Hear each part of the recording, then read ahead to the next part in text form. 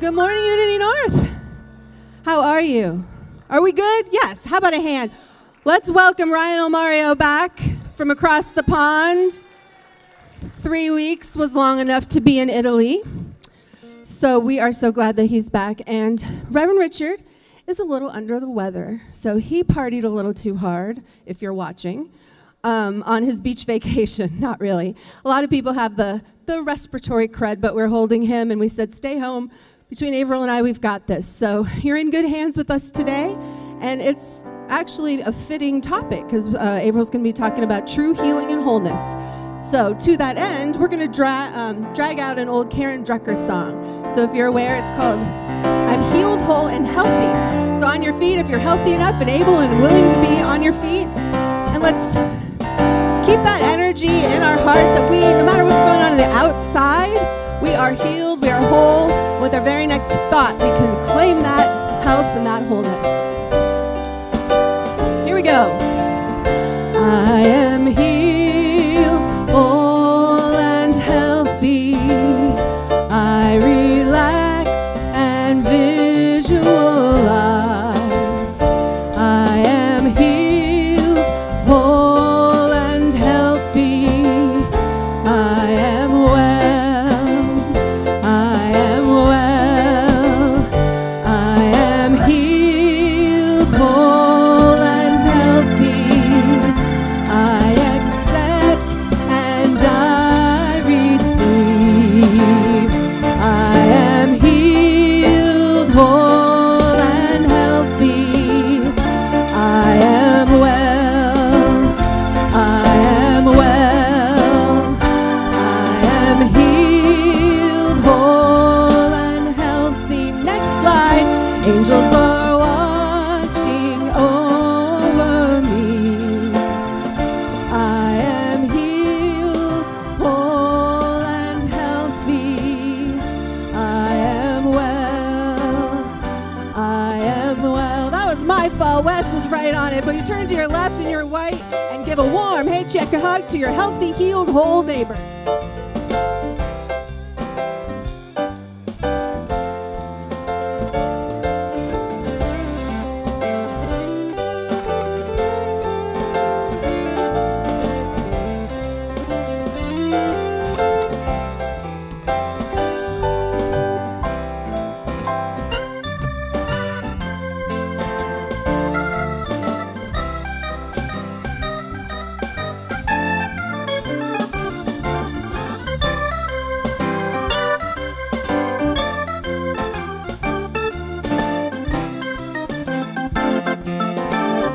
Come on back. Now we're going to feel this one. We know that singing is like praying twice. So when we sing this, we can feel our cells literally shift towards healing and wholeness. Or you can think of somebody that may need that. And we're going to sing these last two. I know it's an unfamiliar song, but we're going to really go for it.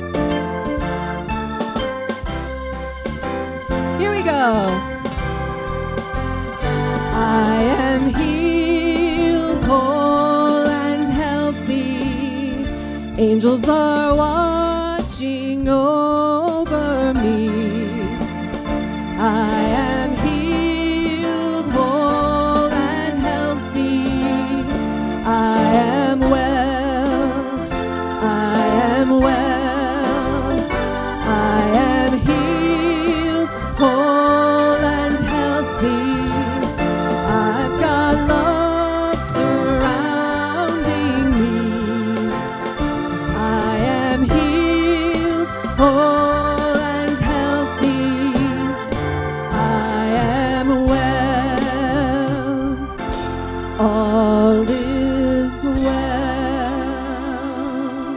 All is well. Thank you very much. Put your hands together. I know that one was a little bit out of the recesses of what we know, but you can feel that energy. So as we begin to center ourselves, we're going to start in prayer. All right, everybody take a deep breath. Close your outer eyes. And as we come to that center place, we know that we are healed. We are whole. At the very core of us, at our divine center, all is well. All is always well. And we can return to that at any moment.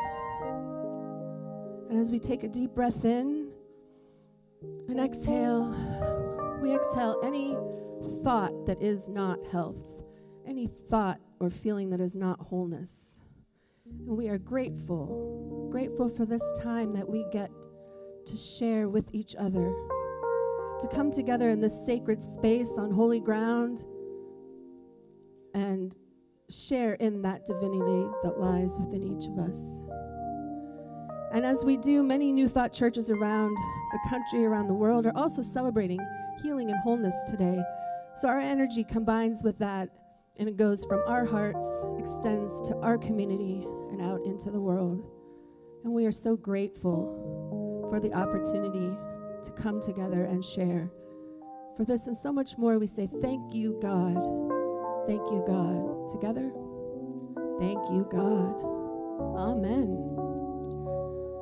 Well, you all look beautiful today. Thank you. So on the count of three, we're going to send warm, restful wishes to Reverend Richard to the camera. Ready? 1, 2, 3. Yes.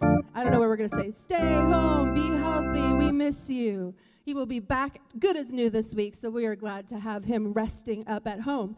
So I want to take this time to welcome anybody who might be here for the first time. If you are a first-time visitor here, we want you to raise your hand, and our ushers are going to come forward with a flower and a packet. It's nothing you have to do. We're not going to make you testify. We just really want you to put your hand nice and high so we can find you. And the rest of us are going to give a warm unity welcome. One back here. Right here.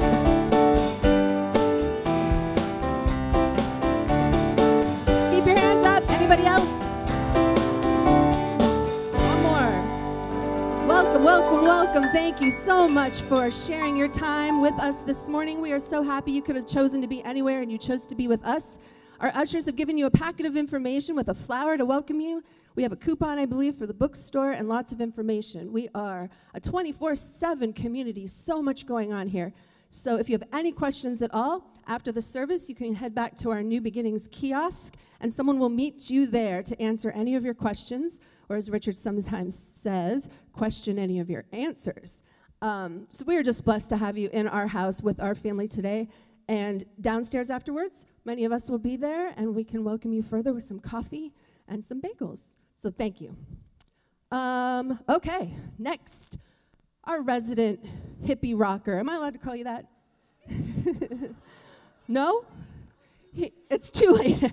Michael March, he is just the epitome of service, the epitome of heart. He says, I'll sing whenever you need me to sing. He has become a house favorite, and he's going to take it down a notch for this first song. So please welcome on a stool, Michael March, everybody. Thank you very much.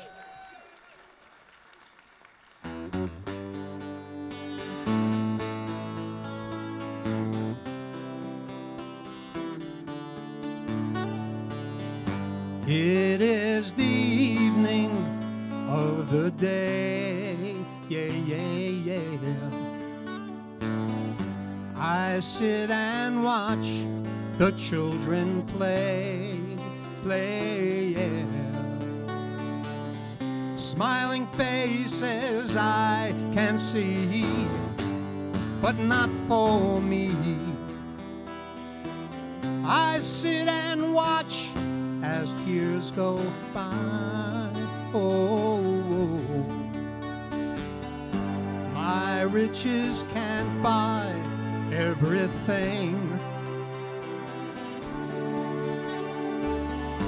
I want to hear the children sing, yeah, yeah, yeah. But all I hear is the sound of the rain falling on the ground. I sit and watch as tears go by.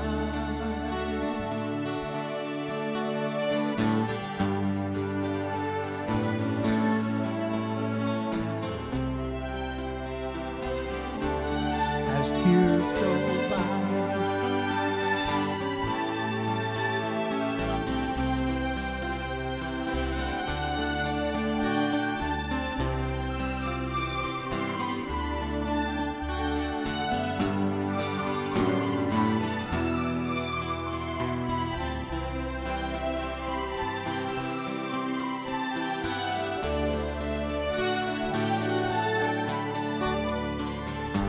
It is the evening of the day, yeah, yeah.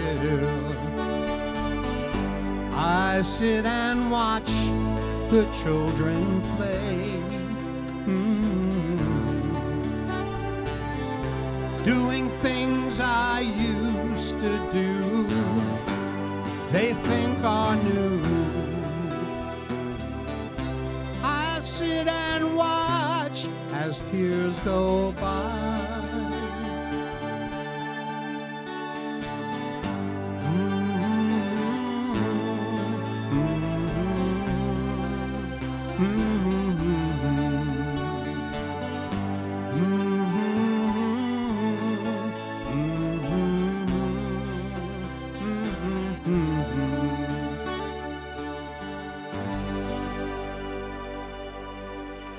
Michael March. I love that.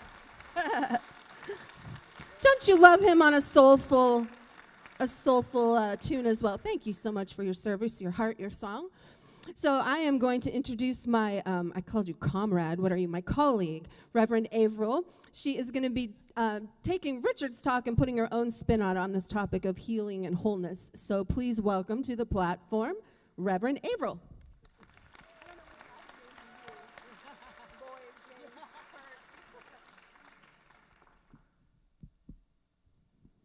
Good morning, Unity North.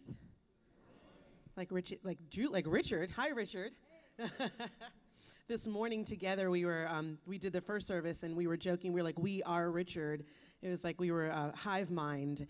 And it's nice when we can come together like this and let Richard have that opportunity to rest and be healed and whole. So this talk that Richard sends to us earlier in the week, it's such a gift. We get to kind of peek into his mind before the sermon is delivered, especially if I'm going to lead meditation that week. It gives me a sense of where I'm going to take the meditation, and I always like to take the meditation and tie it into the talk and make the talk give you an opportunity to integrate what he does on a cellular level. And this particular talk is very close to my home because if some of you don't know my background, but I started out teaching yoga, and in this country, the word yoga is a homonym. in classic circles and classic philosophy, the word yoga means the state of oneness that is actually attained through meditation practice. It's not even the practices, it's actually the experience of the individual self dissolving into whatever we want to call the greater mind, the greater self, the highest consciousness, God, Brahman. There's infinite names for it.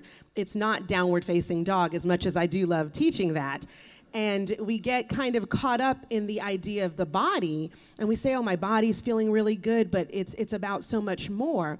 And we do live in a very body obsessive society. And, you know, as a woman especially, and as an athlete, my undergrad is exercise science. I've been a trainer for years. It's hard not to look at this, and you're also beautiful, and not forget that what I'm looking at is just a fraction of what there really is as relates to who you really are. And it's not to say that the body shouldn't be treated well or cherished, but it's important to understand in the spirit of the interfaith spiritual center that we profess to be, to use the Buddhist term, the body is impermanent. It's part of our story. Julie artfully said this morning, you know, we're only going to all do two things. We're going to be born and we're going to die. And we have to remember that everything in between is our story, and it's a flash in the pan. It happens so quickly. So in every religious system, there is teaching about non-attachment to the physical experience as, I don't like the word insignificant, but just as a part of who we are. Not the essence of us, but merely the vehicle through which we learn, express, grow, and experience life. And we have a lovely quote, a lovely set of quotes from the Christian tradition that are coming up. So let's say this first one together. From St. Paul, set your mind on things above, not on earthly things. And that's from Colossians 3:2. And then we have Jesus in Matthew 6 together. Do not store up for yourselves treasures on earth, but store up for yourselves treasures in heaven, for where your treasure is, there your heart will also be. Well, actually, mine says be also, so I think mine is backwards. It doesn't matter. It's fun to see the editing happening in real time. And, you know, we can look at that first quote as being very nonchalant, like, oh, nothing matters, you know, but that's not the truth of it. That's saying earthly versus heavenly, or earthly versus spiritual. Just, we can really think of that as meaning temporal or real. We can think of it as being impermanent or transient versus heart-centered affairs. We can think of it, am I going to really get angry about this particular situation, which will change in 5 minutes or 5 years or 50 years, or am I going to stay anchored in the truth, which is that I'm love, and that can never be taken away from, despite the situation that's outside of me. So what do all of these masters and sages and prophets have in common? Well, first of all, their focus was on the spiritual, again, using that word meaning the greater, the higher, and not the earthly, meaning the stuff that we just get caught up and stuck on. Spiritual things must be spiritually discerned, and later on I'm going to give a couple of suggestions for developing that discernment. All of these sages, by the way, have left their body, and amazingly, their greatest impact came after that transcendence. So the truth that they offered wasn't just relegated to their skin suit that they were wearing. These physical suits, and in yoga, in traditional yoga philosophy, we refer to these skin suits as koshas, and we don't have a slide for that, but the word, because I know a lot of you like to take notes, is Koshas. And in Vedanta, the idea is that we have 5 of these suits that we wear, which I think is very fascinating. We had a lot of fun with this in first service. The first suit that you wear as a spiritual being is the one that I see when I smile at you, and we would translate that to English saying that's your body that's made of food. And some of us made jokes about maybe they should be made of less food, or maybe made of more food, or higher quality food. But regardless, it's called Anamaya Kosha, and it means this. It's the body made of earth substance, and it's our temporary, it's like the clothes that I'm wearing. The next body, and if you're going to a unity church, you're probably very familiar with your chakra system or the idea of subtle energy. That next body is called Prana Maya Kosha, and it's the body that your subtle energy flows through. It's the body that when you're sitting close to someone, you can kind of feel that magnetic field from them. A lot of our spiritual insights come from this place, but even further beyond, sometimes our illness begins in these places as well and manifests outward in the physical body. If we go in a step further, and that word that I used, kosha, by the way, means lampshade, that each one is like superimposed over the next. It doesn't mean that they're more real or less real. We're just using that for a way for you to organize it in the mind.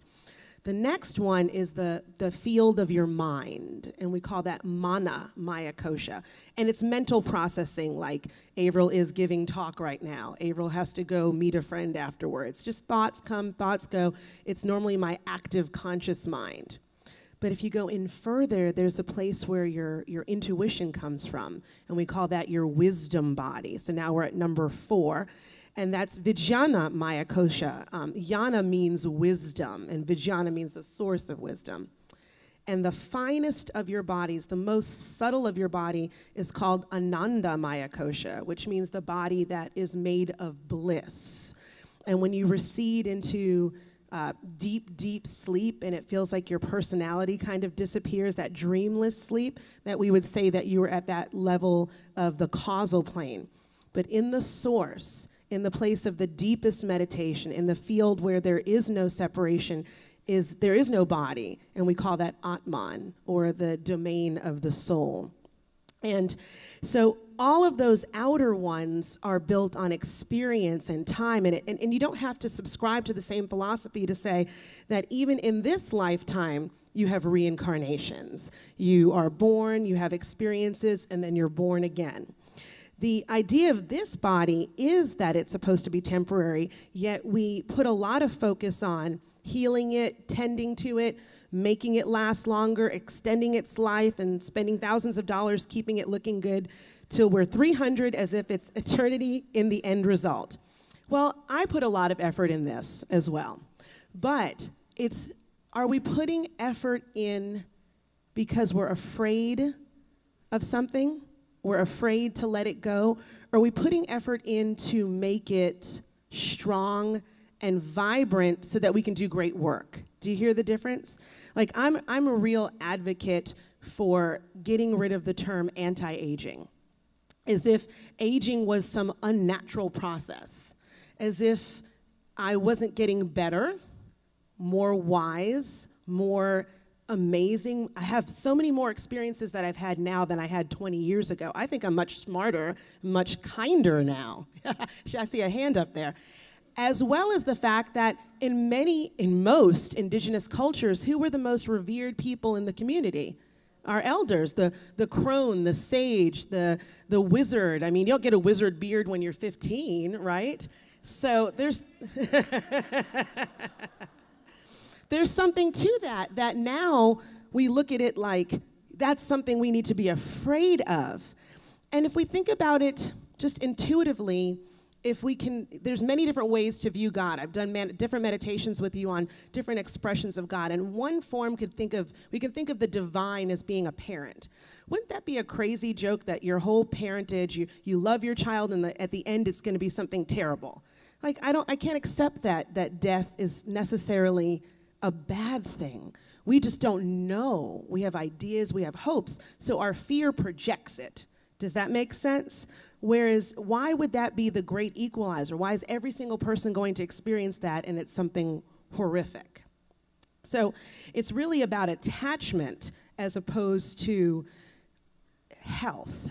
I do treat my body well because I want to be of service.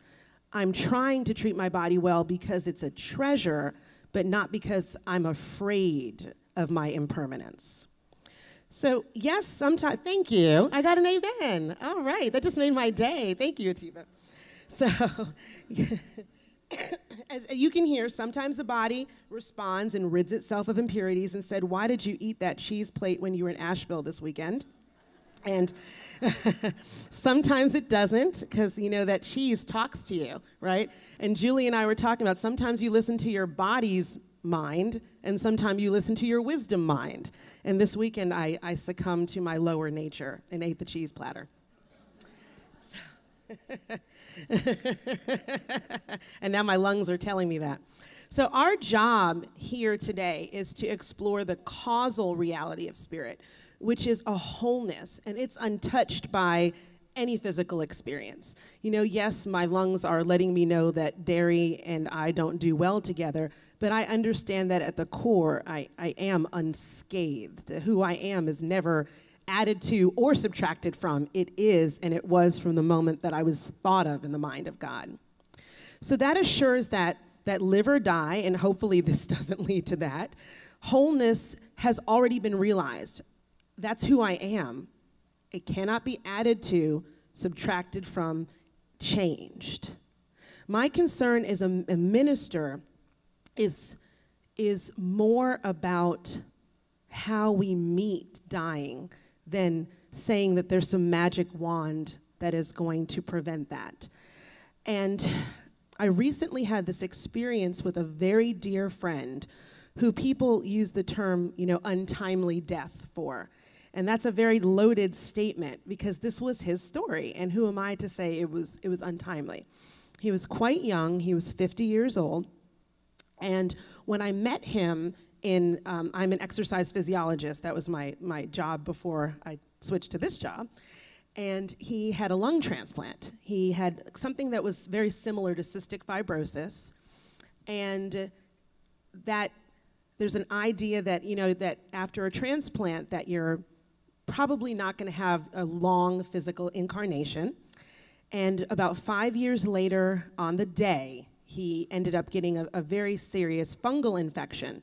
And because of the anti-rejection medication, his body really couldn't handle it. I was told it was something that we would have probably gotten a little cold from. Well, during that 5-year period that he had the lung, he really took living to another level. He came here several times. He was an avid meditator. He was exercising. He was fully present. I think that it touched him. He understood that he was temporary. So he was making every moment heaven. And at his funeral, he had 65 best friends. I mean, everybody got up and was like, so the thing is that Kirk was really my best friend. And you don't really understand that, no, he was my best friend. And then finally, when the last guy got up, he goes, okay, I met Kirk when we were 2 years old. So, and I was like, this is amazing. This is what you want to know. You want to know that you had a romance with every single person that you ever encountered.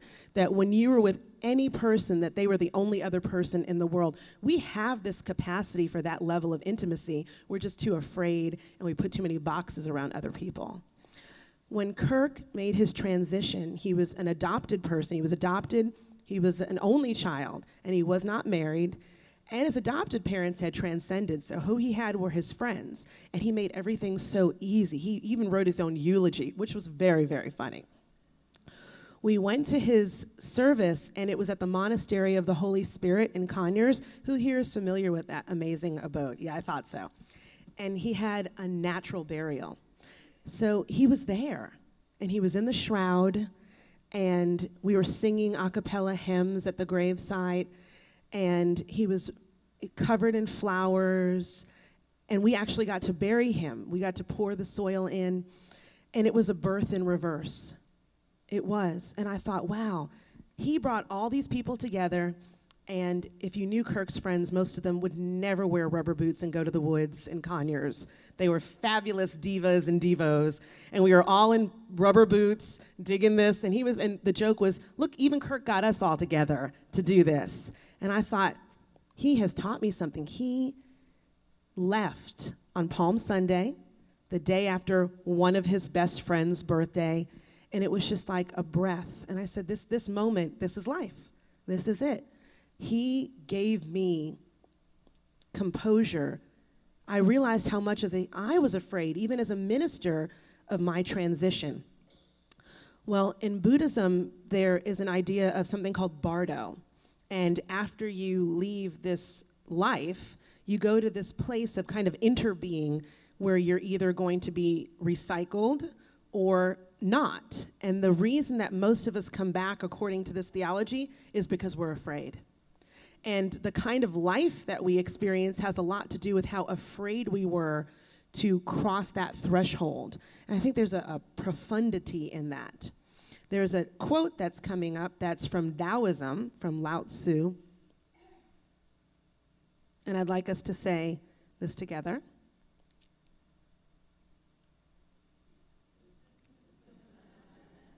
There we go. We just have to practice patience, right?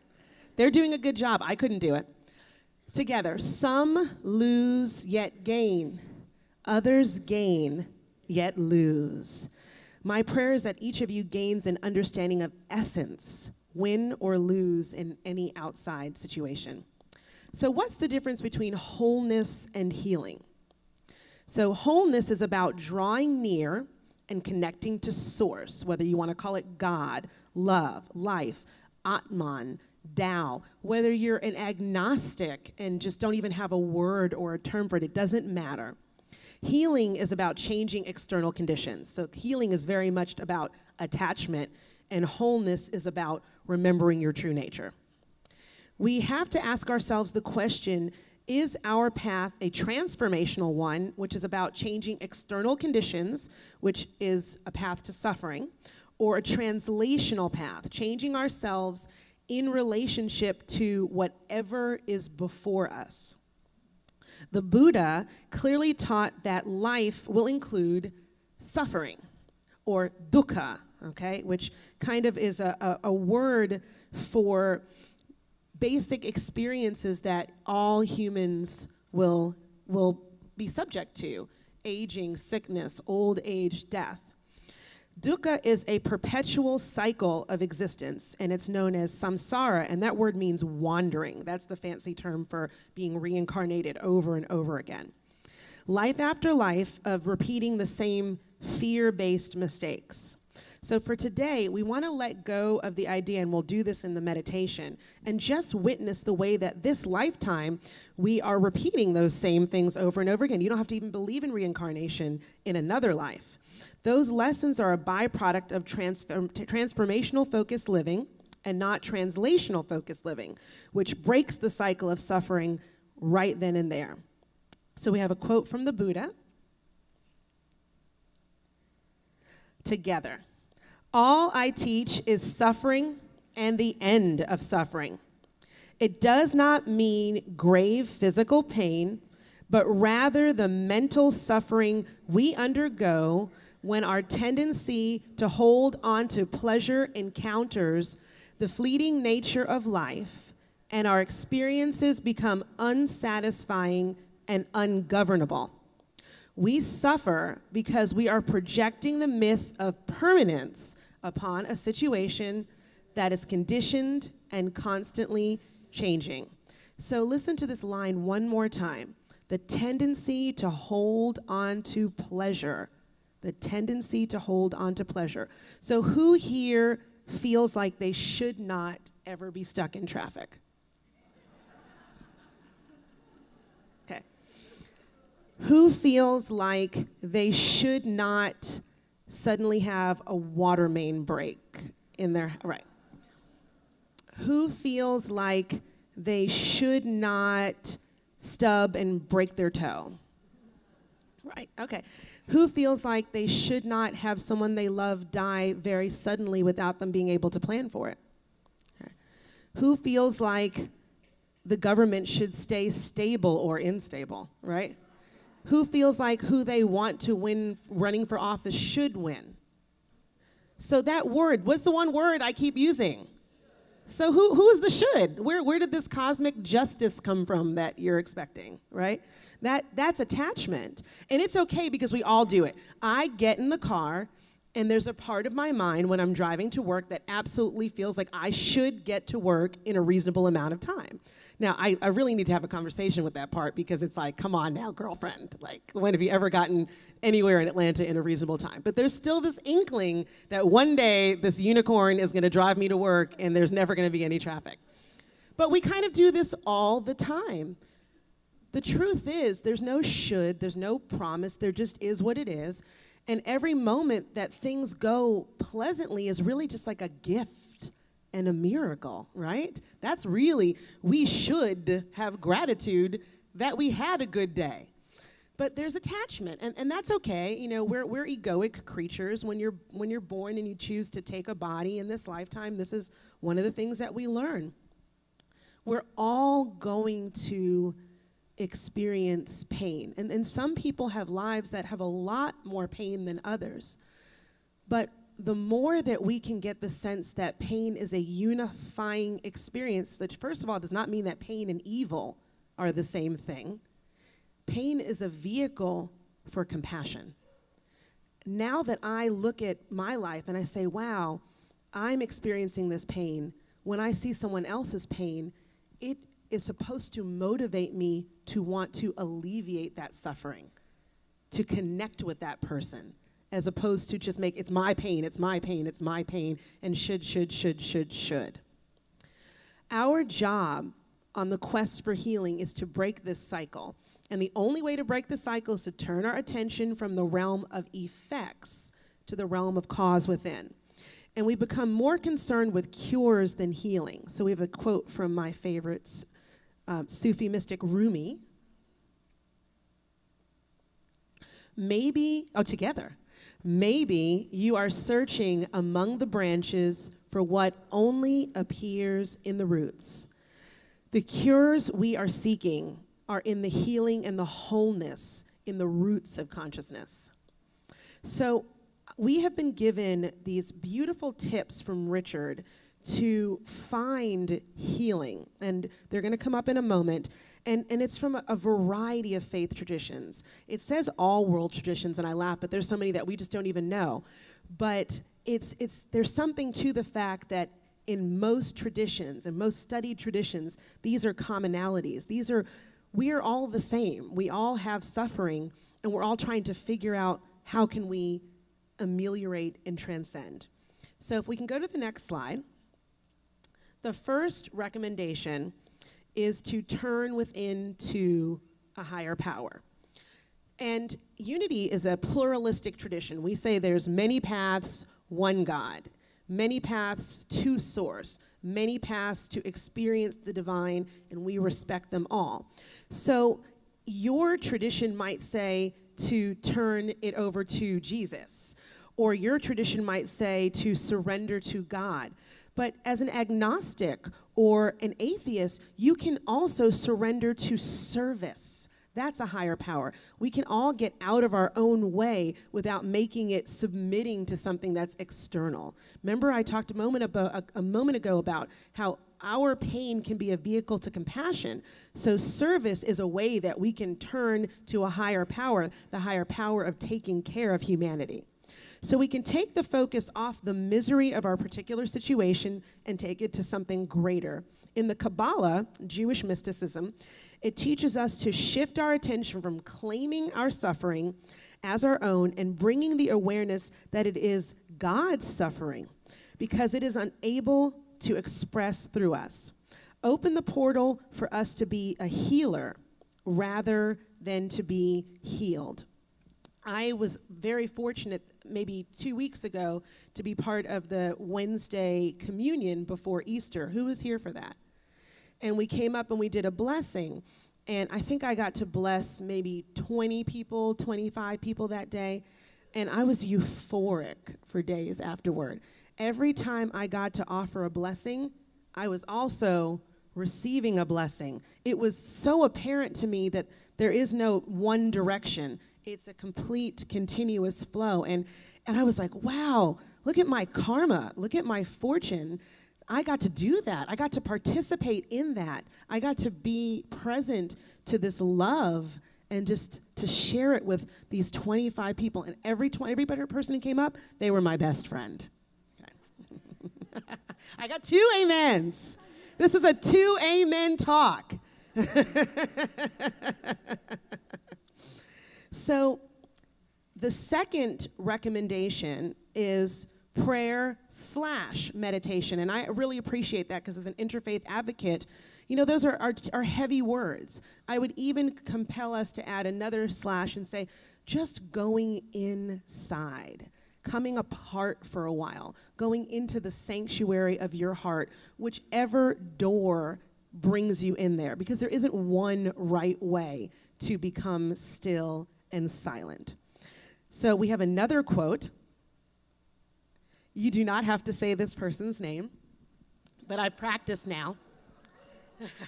Siddhi Singh Sahib Harbhajan Singh Khalsa Yogi Ji.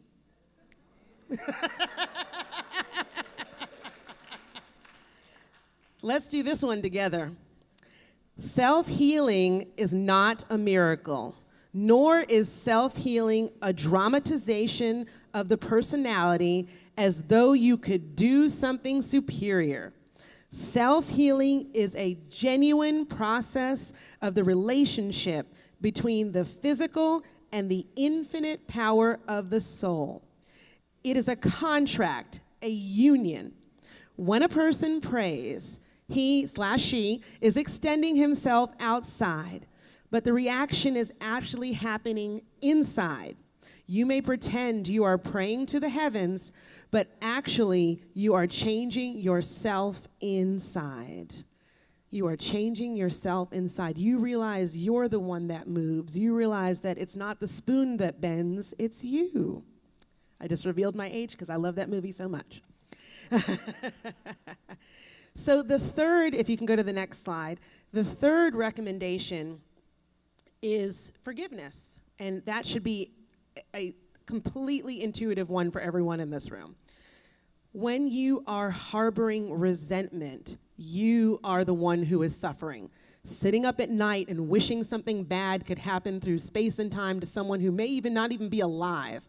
Who is the one who is wasting that energy, wasting that power, wasting that time? We are all connected, but you're also connecting to your own self. Those thoughts aren't just going out there. It's a circle. You are punishing yourself when you are stewing in hatred.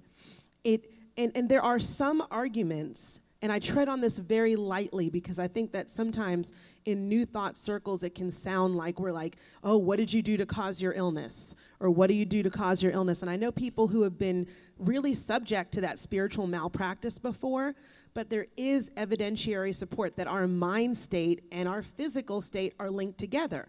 And the first thing I talked about was those koshas. Well, one is subtler than the next, and the subtler ones pervade outward. So in the mind, which is inside the energy, which is inside the body, if there is negative thought, there is more likely to be manifested a physical experience of illness, okay? So it's not saying that if someone is sick, what did you do last night? What negative thoughts were you thinking? But there is a correlation. Sometimes there are other things in play. The last recommendation is to know oneness. And although that sounds a lot like 1 and 2 on the list, we're using that word a little bit differently. We're going to use that word to mean non-attachment. I talked about attachment before with the word should, which when I work with my patients, I say, you got to get that should out of your language, because should really nice people live forever and really, really mean people not? I mean, sure, should. You can should all you want, but this is the reality. Knowing oneness means operating from the heart, mind, and soul with the infinite, aligning them together. It shows up as all of creation. You can be in a painful experience and be at one with it if you let go of the idea that it should not be happening to you. Do you believe that the mind of God is much smarter than the mind of our individual experience? Yes or no? Okay. Do you believe that the divine, whatever you want to call it, is infinitely intelligent? Do you really believe that it's omniscient? which means it can see everything, past, present, future, every corner of the multiverse, right? So if something is happening that you're perceiving as bad to you, how could those two ideas coexist? Right? It knows more than we know at this moment. So when we can be in a negative situation, a painful situation, it doesn't mean we concede. It doesn't mean if we don't see that, if we see someone treated poorly, we don't rise up. But there's a difference with should and attachment and being motivated from love. Do you hear the difference? Yay or nay? Okay. So embrace what you feel powerless in rather than fighting it. So everything that we experience is a symbol of something greater, whether it's, when we're looking for healing, whether it's a doctor and a prescription, or a dance or a religious ritual, it's all symbolic of an inner desire, knowing and shift. Whether it's prayer and meditation, or acupuncture, or Reiki, or massage, or crystals, or mantras, or surgery, eating differently, and exercising, which you can do all here at this spiritual center, by the way. It is a symbolic of inner knowing, all used as an avenue to return home to the homeostasis of the body, mind, and spirit. So I want to conclude with a quote from the Grande Dame of Unity, Myrtle Fillmore, and let's say this together. I am a child of God, therefore I do not inherit sickness. Thank you. I got 3 amens, and I got an amen from Sylvia. Oh, yay. Oh, you guys made my day. I'm going to be just even more euphoric than when I got to do the communion. So we're going to take this into my favorite part, the time of meditation. We are, and thank you. That was amazing. Can we have a hand for Reverend Abraham?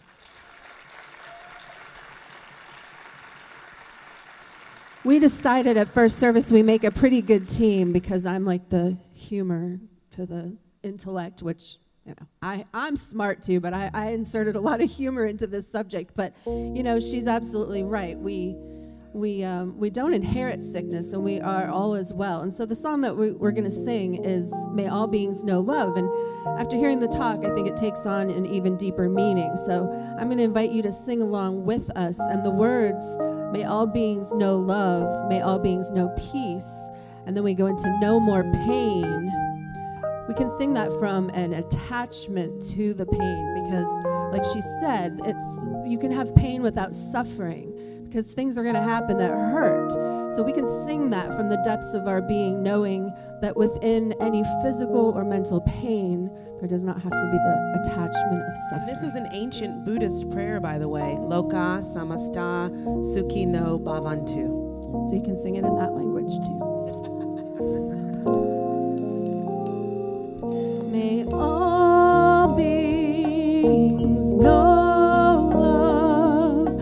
May all beings know peace. May all beings know love. May all beings know peace. No more pain. No more pain. May all beings know love. May all beings know peace. May all beings know love. May all beings know peace. No more pain. No more pain. Now go ahead and sing it to yourself. May all beings know love. May all beings know peace. May all beings know love. May all beings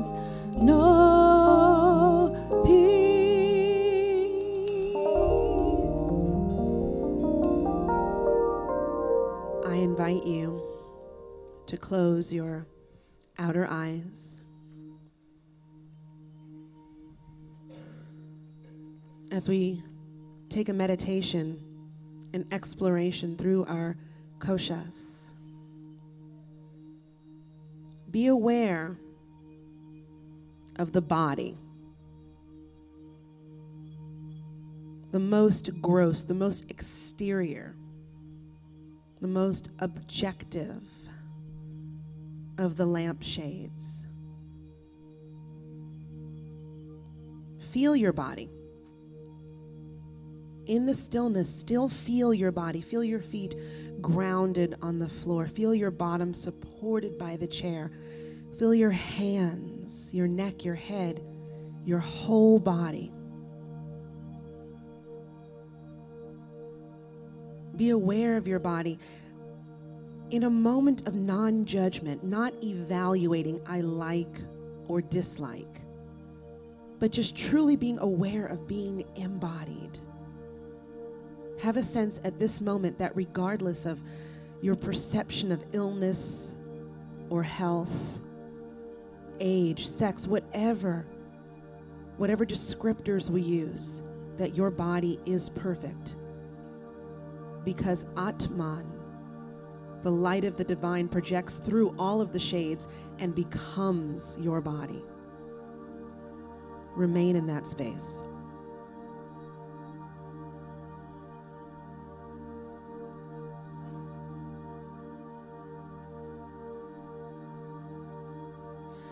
Then bring your awareness inward into the breath.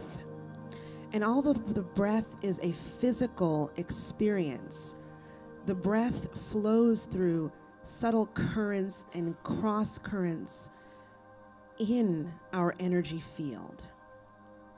So as you inhale, feel the air passing through your nostrils. As you exhale, feel it flowing through those nasal passageways. And as it comes into the body, feel it just kind of vanish. And have a sense that it's pervading every inch of you. As you exhale, bring your awareness from the top of your head down to the base of your spine. And as you inhale, let the awareness of this breath energy rise from the base of the spine to the top of the head, as we are now anchored in our second, our more subtler kosha, the kosha where the chakras are housed, our pranic field. Exhaling from the top of the head down to the base of the spine, and inhaling from the base of the spine to the top of the head. And some people visualize the breath as something like a thin and milky white stream. Some people see nothing. Some people feel a coolness and a tingliness. Some people feel nothing. You cannot do this wrong. But for the next few moments of silence, stay with this subtle descending and ascending breath, breathing at your own pace, exhaling down, inhaling up.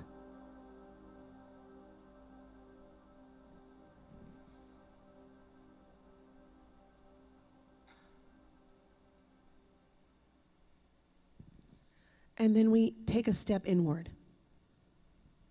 A step inward to the screen of the mind. It helps to look as if you were peering into your own forehead. And just with eyes closed, in your mind's eye, noticing how the mind is almost ceaseless. Thoughts come and go. Come and go. Maybe you're thinking about what you're going to do when you leave. Maybe you're thinking about what you did 5 years ago. Maybe you're liking, disliking, bored, sleepy, interested, blissed. It doesn't matter, but just notice there is mental processing. And having a sense that it's neither positive nor negative. Having a sense of gratitude for the ability to think. Just remain in that space for a moment, just noticing the screen of your mind. This is the wisdom, the mind body, the mind body.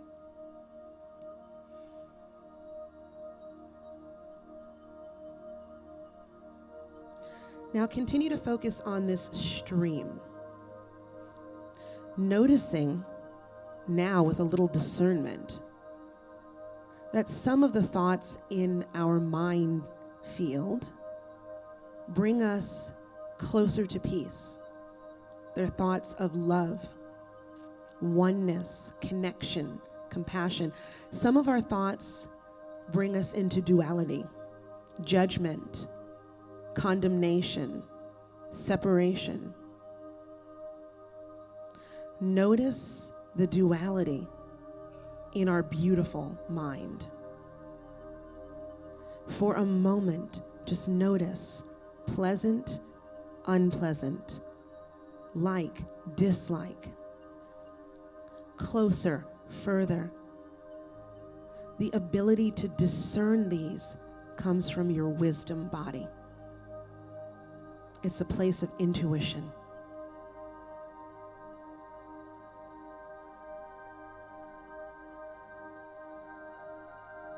Then I want you to bring your awareness one more time back to your breath. And I want you to focus on the feeling of the breath in your heart.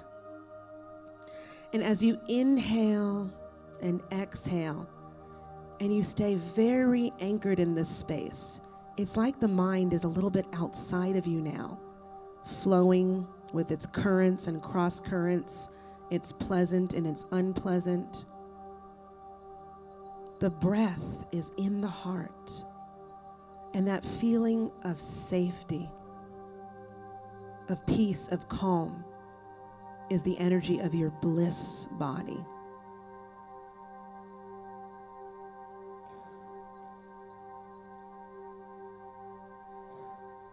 Now, we go into the silence.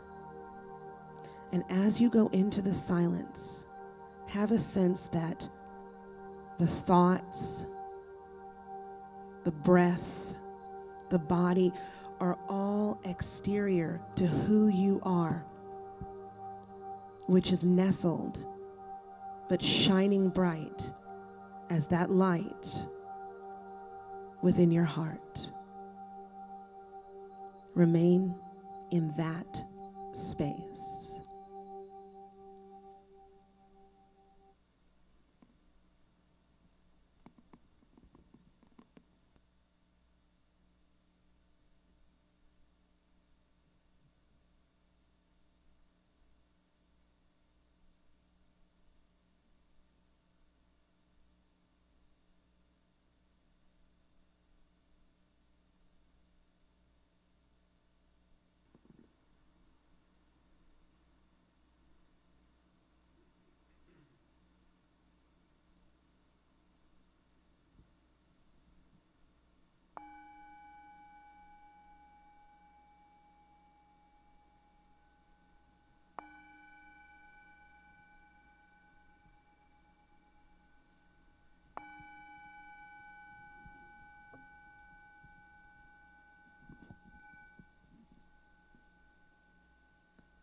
Observe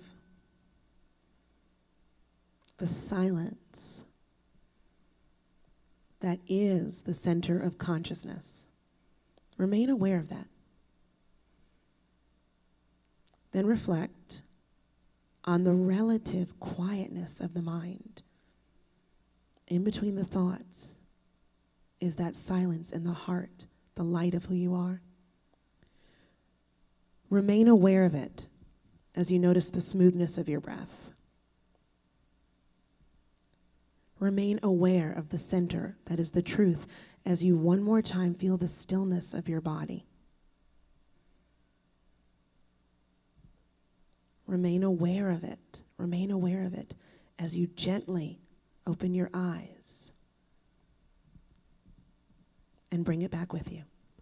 And I thought that was so beautiful. I'd like to ground that in by singing that song again and carrying the power of that meditation, the power of the breath, the power of the presence, the power of that healing and wholeness through every cell, through every breath. We can do that through song You can hold in mind someone that you want to affirm that wholeness for, knowing that within any physical pain there is that wholeness. So let's go ahead and sing one more time.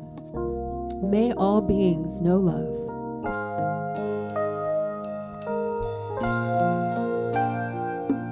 May all beings know love. May all beings know peace.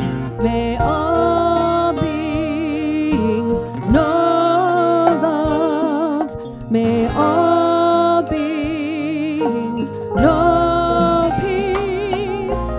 No more pain. No more pain. May all beings know love. May all beings know peace. And so it is. Thank you again, Reverend Averill. So now is the time for us to gather our gifts, and that's one more, our God energy, our green energy. And as you get your gift and your offering, the ushers come forward. We hold that close to our heart. And if you're a consistent giver, and we really hope that you will consider being part of our consistent giving program, especially going into the summer months. Having this card and being on a consistent giving while you guys are off on vacation ensures that we can have that consistent giving and know that we can do what we need to do for this facility. So you can always sign up for that, and we appreciate it. You can also give via text now. So we're in the 21st century and going beyond.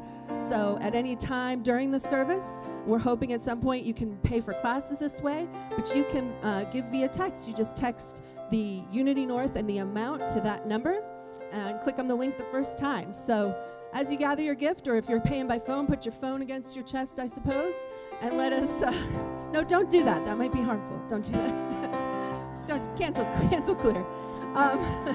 Go ahead, and we're going to recite our offering blessing, knowing that the intention is that we're, hold your phone like this. Press down, press together, stir it up, and expand it out into the community and into the universe.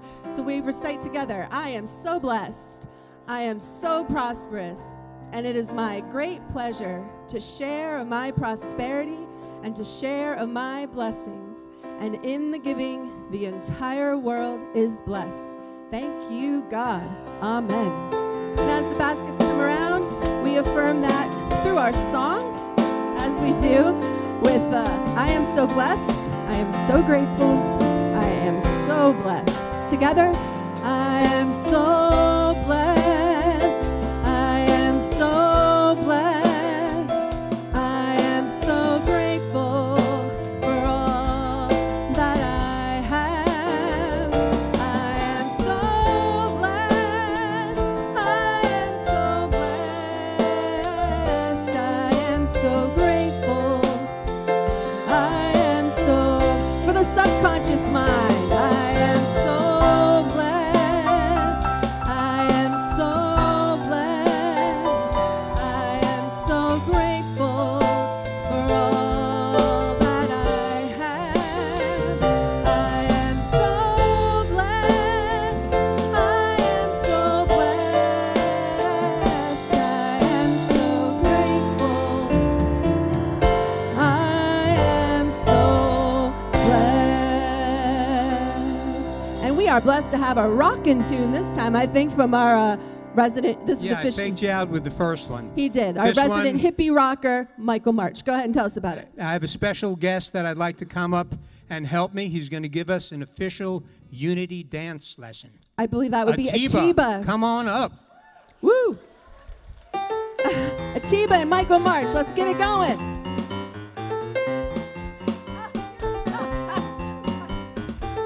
God, I love our band.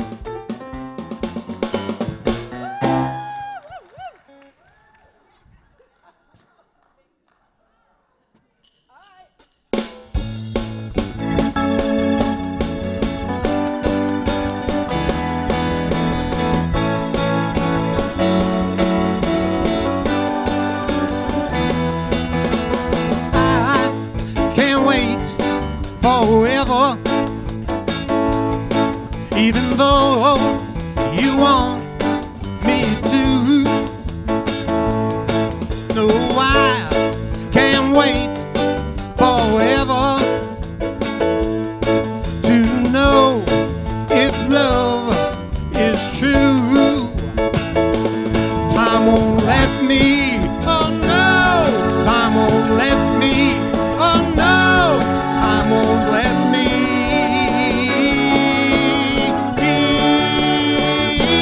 wait that long.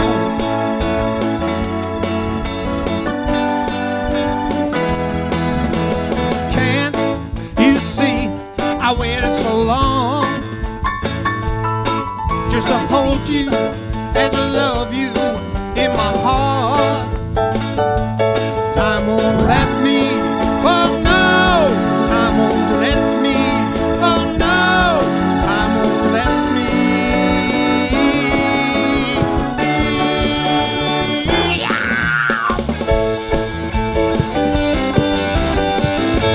Michael Martin and Timo.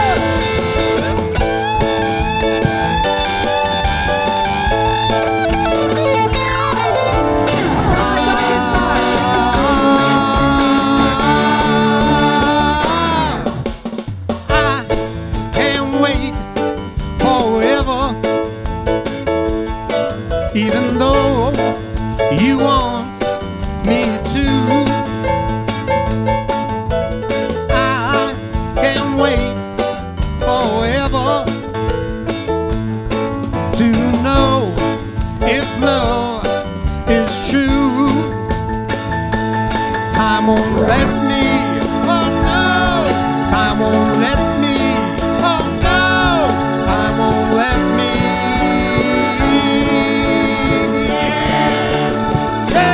Wait that long. It won't let me wait that long now. Time won't let me. It won't let me wait that long now. I can't wait that long. No, no, no, no, no, no, no. I can't wait that long. Can't wait that long. Wait that long.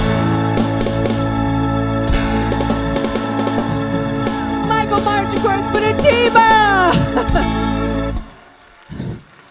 Richard Burdick, I know you're watching while the cat's away. Look, we got to honor that. That is some soul right there.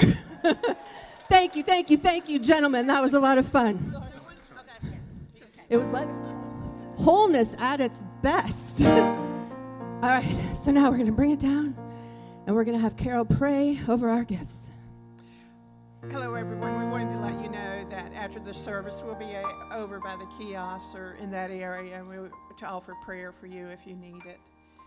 Let us take a few moments now. Close our outer eyes if you choose and drop down to your heart space, affirming the truth of our abundance, being grateful for the abundance and the giving of our tithes and offerings that you have so blessed this community with. And with this blessing, we are able to do all the work that is ours to do, and in return, bless the community, the nation, and the world. Now let us focus on these prayers, affirming that we are whole, we are healed. Every prayer in this box is answered. All is well, right in perfect order for every prayer expressed today. We are grateful. Thank you, God, and so it is. And so it is. And I was just thinking during that prayer how blessed we really are. You know, from pitch hitting with Averill and myself when Richard's gone, to a band who plays James Brown when Atiba comes up, to a man who donates his time to rock out with us. That is the definition of wholeness. And I want to give a special recognition to the people up there, because we don't always do that, but they are working their little tushies off. Michael on sound, Wes on slides. Give them some love up there. Abriel, Meta Bear, Iris, I don't know who's up there today, Matt.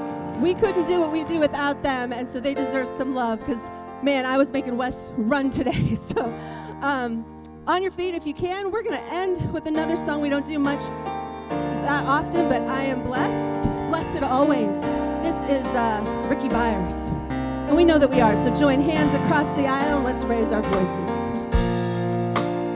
Blessed always, blessed always, for the arms of God surround us.